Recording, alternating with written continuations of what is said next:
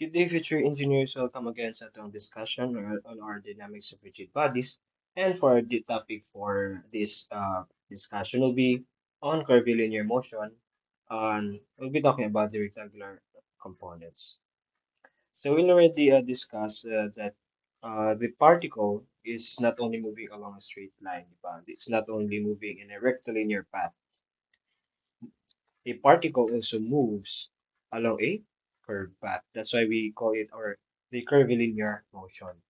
So last time, we discussed that the normal and the tangential components of a particle moving in a curved motion. So, di ba, we have the tangential velocity along with the tangential acceleration and its normal acceleration. So these are the components of the particle is the velocity and acceleration in the normal and tangential components. Now, we'll be talking about the rectangular components of the particle moving in a curved motion. So we know that we do not always describe the curvilinear motion, its velocity and acceleration or the position using the normal and tangential components. We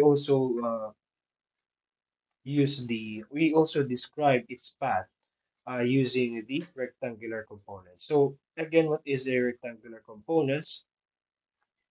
So mo to siya kung gina-permi ginaingon na these are components.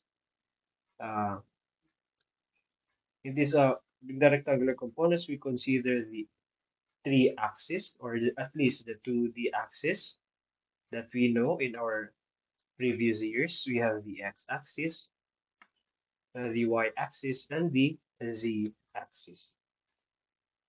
So what will happen with this one? So we just described the path or the motion of the particle moving along a curved line. So let's say we have a particle here, and then the curved line here that I shown to you in the graph is the path of the motion of this particle. Now we can describe its position, velocity, and acceleration using rectangular components. So unsaon man na siya, how are we gonna do that? So say this specific particle.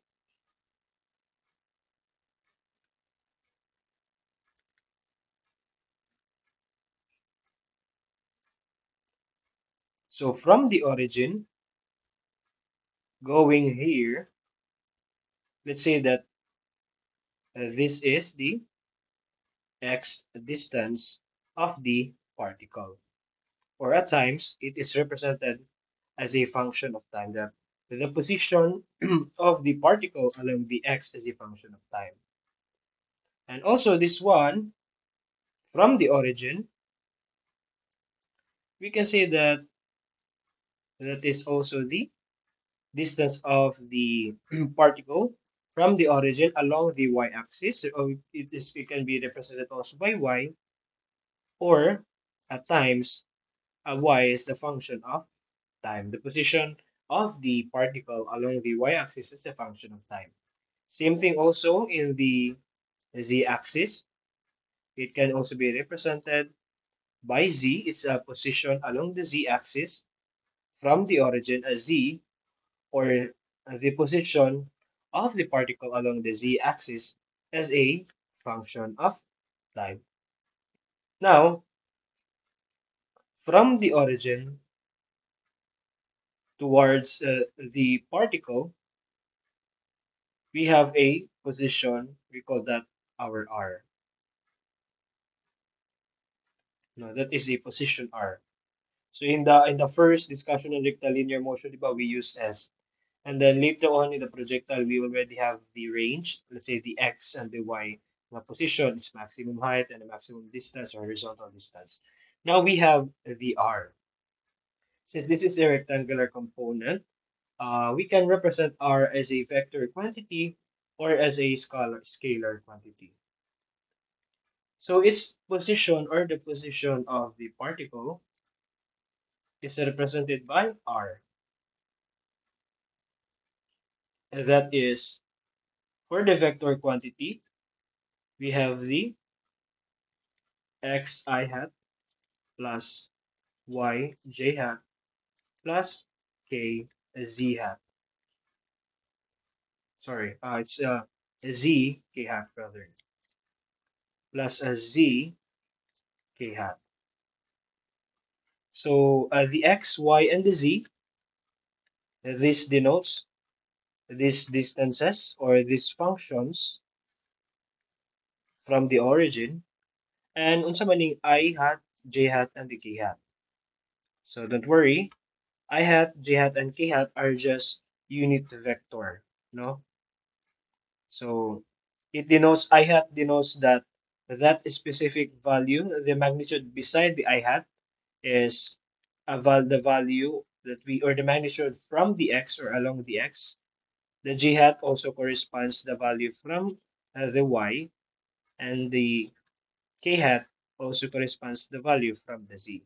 Because like for example, we have the position of the particle along x is, let's say we have 3 meters, and then along the z is 2 meters, and along y is 5 meters. Now, for this example, the vector position of our particle is following the x I hat plus y j hat plus a z k hat. That is 3 I hat plus 5 j hat plus 2 k hat. So kung diretsuhan lang nato siya nga 3 plus 5 plus 2, we cannot add them directly because they are the position of the particle in each as from the origin to a specific axis. So the I hat corresponds to the value of the, let's say for this example, the position of the particle along the x. J hat is the along the y, and k hat corresponds the unit vector from along the z axis. Since since we have an r vector, then we also have the magnitude of the r. Again, the magnitude of the r is just the square root of the square of the x plus the square of the y plus the square of the z.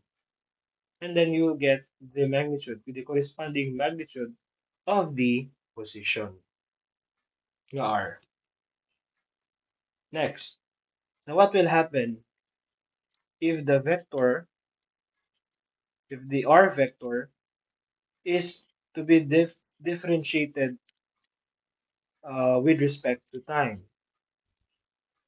Now, if we have dr over dt, then that is a position and differentiated or the for the first time derivative, then we will have our velocity. So we will have a velocity vector.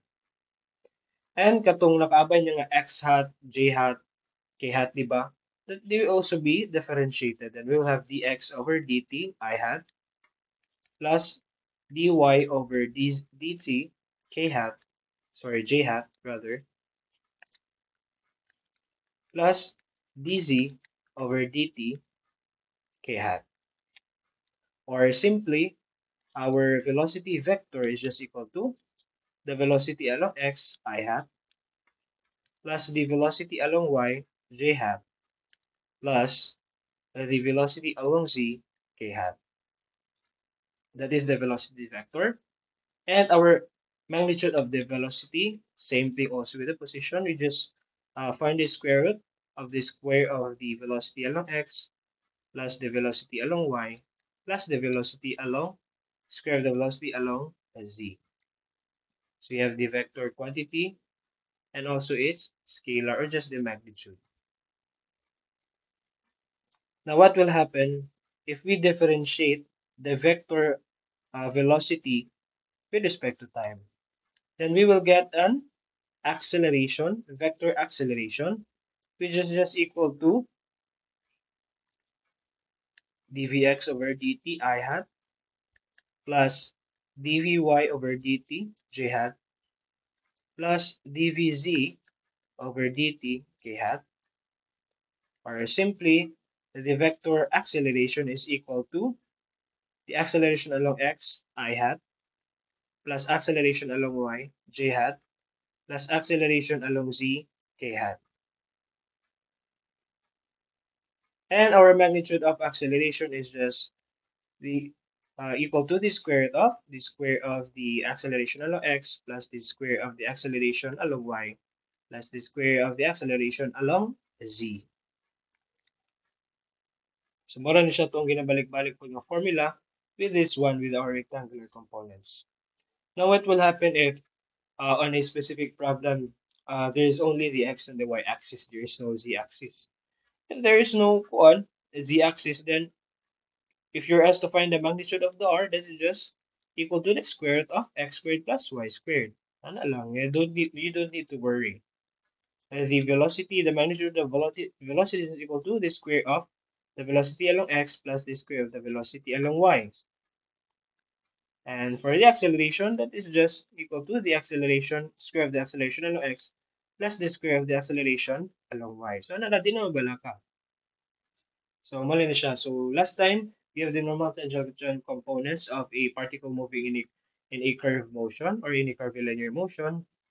Now, we are discussing the rectangular components. So, dali lang kayo sa rectangular components. Note that it's just the x, y, and z coordinates of our specific particle.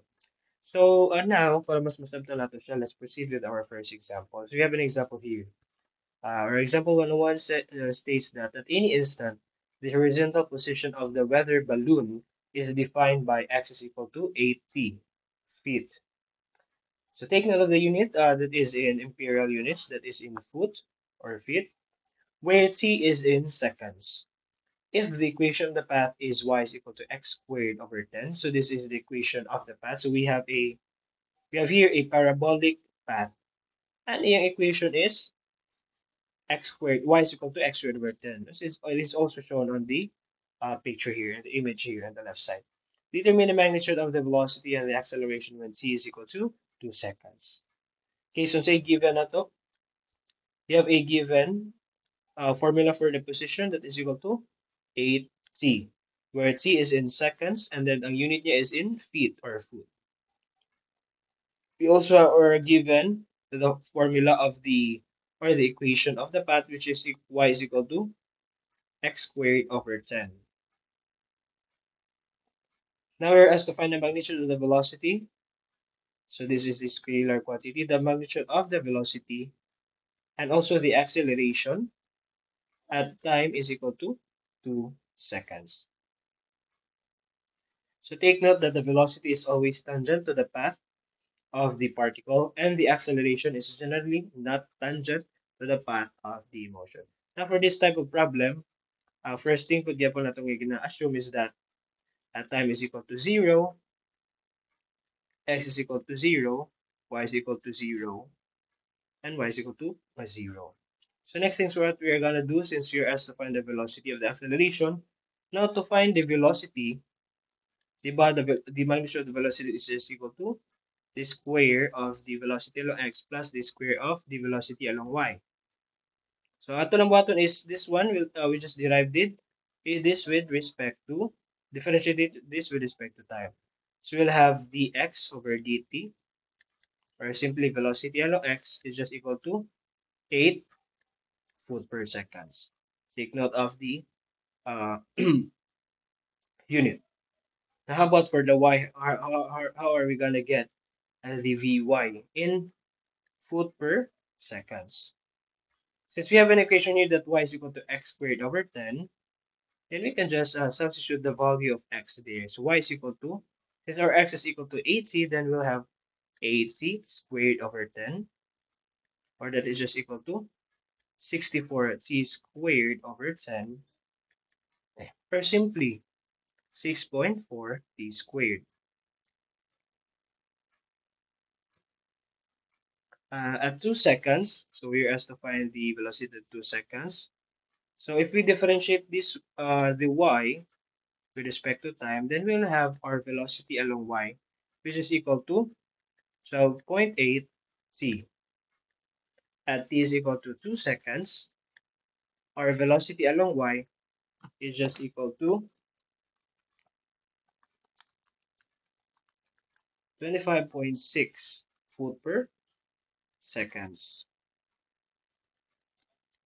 And then finally, we can get our value for our velocity, which is equal to square of the velocity along x plus square of the velocity along y is equal to 8 squared plus 25.6 squared.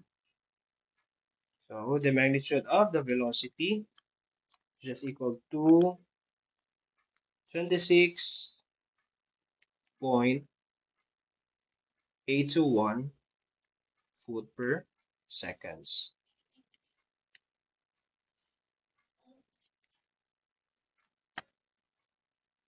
Next, unsa pa may gipangita? We have to find also the magnitude of the acceleration at time is equal to 2 seconds. Okay, let's proceed. So now natay given no, that our velocity along x is equal to 8 foot per seconds. Our velocity along y is equal to, we have the 12.8 c. Now to get the acceleration along x, we just differentiate the vx with respect to time. Then we'll have our acceleration along x is equal to 0. Why 0? Because 8 is a constant and the derivative of any constant is always equal to 0.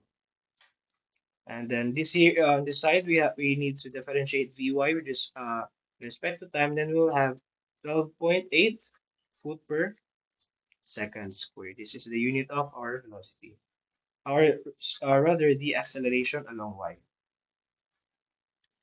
Since our acceleration along x is 0, then our acceleration magnitude of the acceleration is equal to the uh the magnitude of the acceleration along y is equal to 12.8 foot per second squared. Since we only have an acceleration along y and there is no acceleration along x, then the direction of our acceleration is at 90 degrees, or that is moving, the balloon is moving upwards.